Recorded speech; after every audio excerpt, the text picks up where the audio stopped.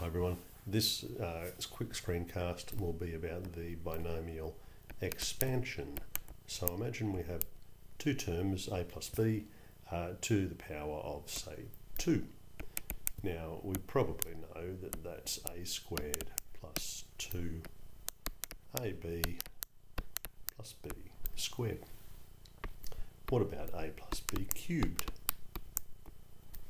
That's a cubed plus 3a squared b plus 3ab squared.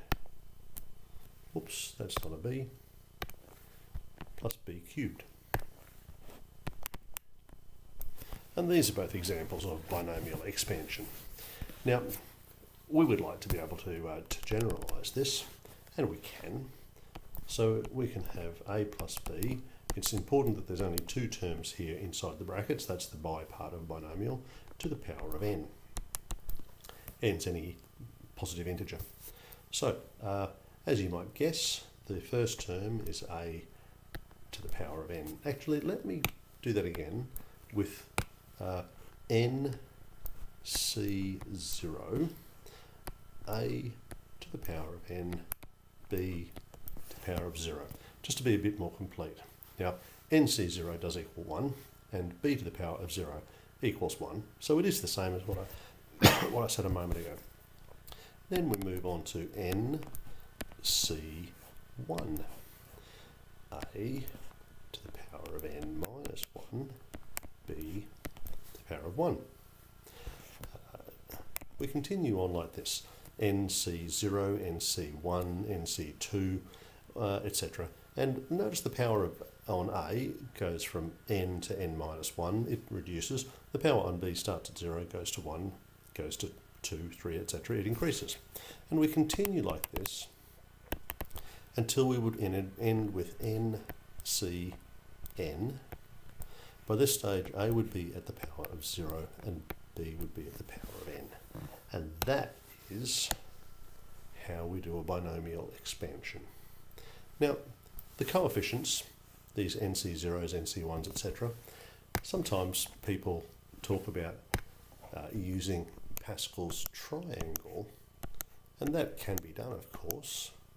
The thing with Pascal's triangle is you have to keep on working all the way down to get the row of the triangle that you need. If you use combinations, nc0 is 1, ncn is n, and so forth. You can jump straight to the row that you need. So, shall we do a quick example? Let's do a quick example. Won't make it too arduous. Let's go a plus 2b to the power of 4. So, it's 4c0, then the first term to the power of 4, then the second term, and it's all of that to the power of 0. Then it's 4c1, a would now be to the power of 3, the second term would be to the power of 1. 4c2, a would now be to the power of 2, and the second term to the power of 2.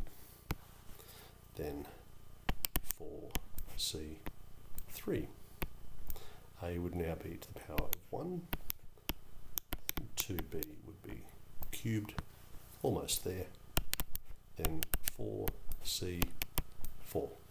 We know we're finished because the number at the bottom equals the number at the top, a to the power of 0, 2b to the power of 4.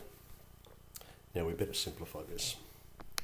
4c0 equals 1, a to the 4th, and anything to the power of 0 equals 1.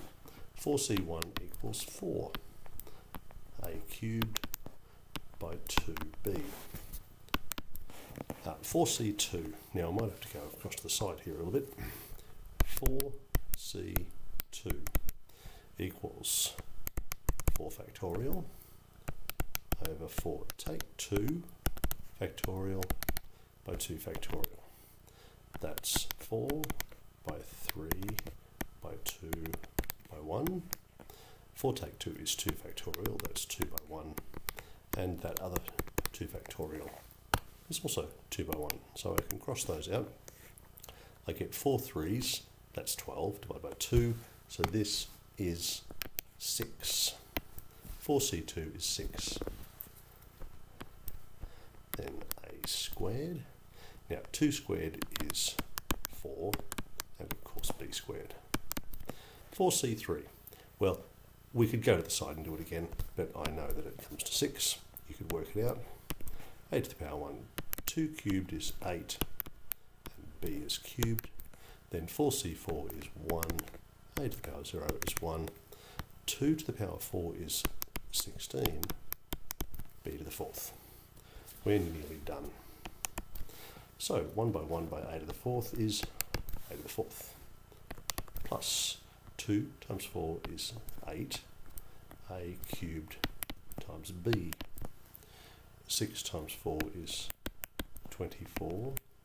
A squared. B squared. 6 8s are 48.